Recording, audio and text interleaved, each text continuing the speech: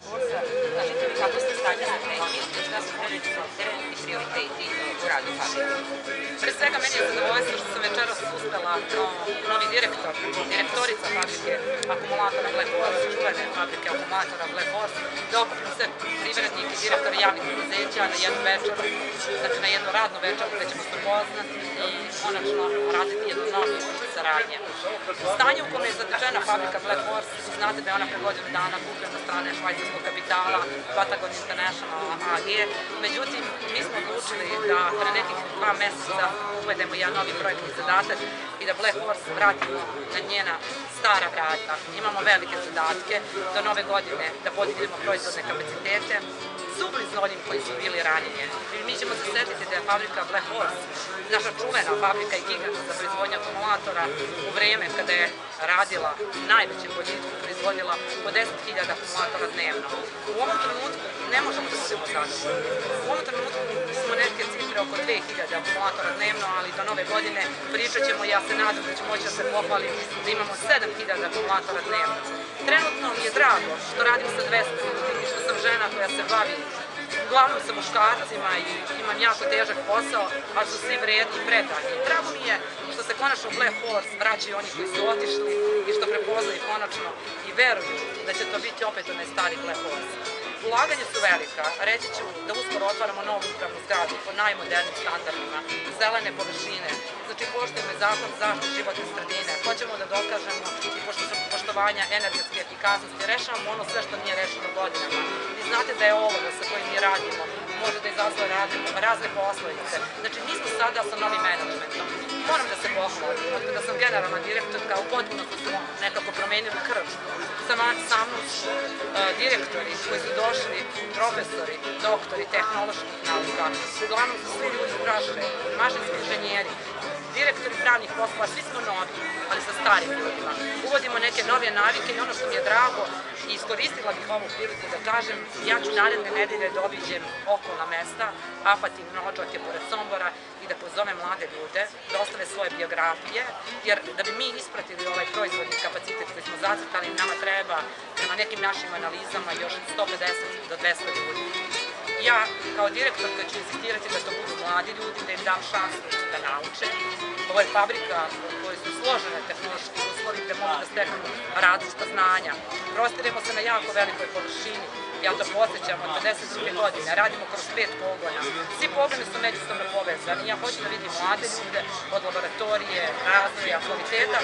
Nekako želimo da fabrika koja je nekada bila gigant, ne samo Sombora, već stare Jugoslavije, Evrope i sveta, ponovo dođe na ona stara vrata. A sad ipak konkurencija je dosta u odnosu na ranije, mislim, konkurencija je znatno veća, ima više fabrika koje proizvode tako akumulator, ne znam da li se uvozi. Da li smatrate da ćete moći, da će vam to neke biti srednost oslobađajući, da dostavite te nivone, velike čiste odgovoriti? Pa, na to pitanje prvo rekla da je fabrika akumulatora Black Horse državna fabrika. To je fabrika Republike Srbije. Iako je kupljena nakon stečaja od strane kapitala. I ja uvek volim da kažem, kada mi se pomene konkurencija, ja hoću da kažem, to je za nas još veći posled da više radimo. Uopšte ne sumnjam da ćemo prestići konkurenciju, uopšte ne sumnjam. Nama je prioritet za fabriku vraćamo u one bitne javne institucije, državne institucije za koje smo nekada radili. Nama je bitno da radimo za naše državne organe i za našu državu. Da uđemo u sve one osnovne pore našeg sistema, da proizvodimo za našu vojsku, za našu policiju, da akumulatori koriste naše bolnice, da koriste javna preduzeća. Mi sada izlazimo i na teritoriju Rusije, Italije, Francuske i Evrope. Naravno da nismo zadovoljni.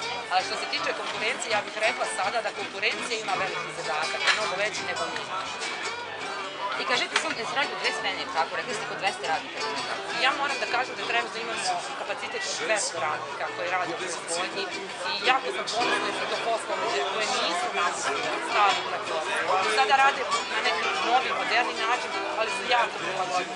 Sada u Black Horse se radi moderno informativno sistemu, znači sve sunosti elektronike, uvedeni potpuno za kontrolu.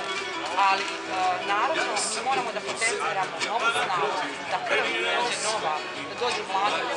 Sombor je lep grad, Sombor može da bude mnogo jači, možemo zajedno da donesemo tome, ali znamo i svesni smo da je jako teško naći kadrove su potrebni ovoj fabrici, jer je to specifična djelatnost i zbog toga najavljujem da ćemo ići lično celokupan menadžment, top menadžment i razgovarati apsolutno sa svim predsjednicima opština da nam pomognu da fabrika dobije potrebne, kvalitetne ljude, jer ovo je za dobrobit ne samo Sombora, same fabrike, ovo je dobrobit za našu državu, pre svega, jer Horse je naša država. Zašto da ne oživimo nešto što je nekada bio naš ponos i vratimo na stara vrata? A da li su to radnici, većina radnika koji su radili u staroj fabrici? Moram da kažem da jesu, ali ono što želim da kažem, od kada sam došla na mesto direktorke fabrike Horse, vraćaju nam se stari kadrovi koji su bili osjećani čak i sa rukovodećih pozicija, vraćaju se polako ka Horse-u, iskazuje velika interesovanja da opet postane deo tima i da zajednički radimo i to je ono što me jako čini srećno. I sam još jednu stvar, oko ovih donacija. Bilo je 3 donacije, da li možete o tome nešto? Da. Mi smo kao top management iz različitih nekako branši odlučili da pokrenemo akciju društvenog humanitarnog rada. Ja sam žena koja je rukovodilac jednog političkog izjazda, nekako to ne pripada ženi, pripada više muškarcima i pokrenula sam akciju društvenog humanitarnog rada. Prošle nedelje smo obišli gerontološki centar, obišli smo bolnicu, obišli smo dom zdravlja, donirali smo muku, sada su najavi neke druge akcije. To je sigurna kuća koju želimo da pomognemo. Želimo da pomognemo svima koliko možemo. Ja želim da svi sprovedu naše akumulatore ponovno. Svesni smo izgubljenog poverenja i da je to poverenje teško vratiti. A poverenje se može vratiti samo na jedan način, upornošću i kvalitetom. Mi trenutno radimo da povratimo kvalitet našeg starog Horse-a i verujte da ćemo u tome istrajati i možda ćemo imati bolji kvalitet nego što smo imali ranije. Te donacije su znači bili akumulatori? Moram da kažem da su bili akumulatori, moram da kažem da su bili neki drugi hemijski proizvodi, jer mi kao Vatagon imamo i neke druge kompanije u svom sastavu, bili smo dosetljivi, sećali smo se što treba i boliti bez akumulatora, znamo da je hemija uvek neophodna i širit ćemo to. Znači, akumulatori su prioritet, ići ćemo da obilazimo, moram da kažem da ne zaboravim poljoprivrednike, ići ćemo da obilazimo značajna poljoprivredna gazdinstva i ono što je bitno da sa gradonačelnicom trebamo tokom naredne nedelje da sklopimo sporazum o poslovno-tehničkoj saradnji, gde će se i građani i javna preduzeća imati mogućnost da kupuju akumulatore na rate. Mislim na sva poljoprivredna gazdinstva, mislim na sve građane, imat ćemo akcije u onim trenucima kada je sezona u pitanju, kada je u pitanju period, da bi svi će moći da kupuju po Horse rate i da vide, da provere kvalitet, da je sad to zaista na zadovoljavajući nivo. Da li je poslovna tajna možda zarada ili nekako slično?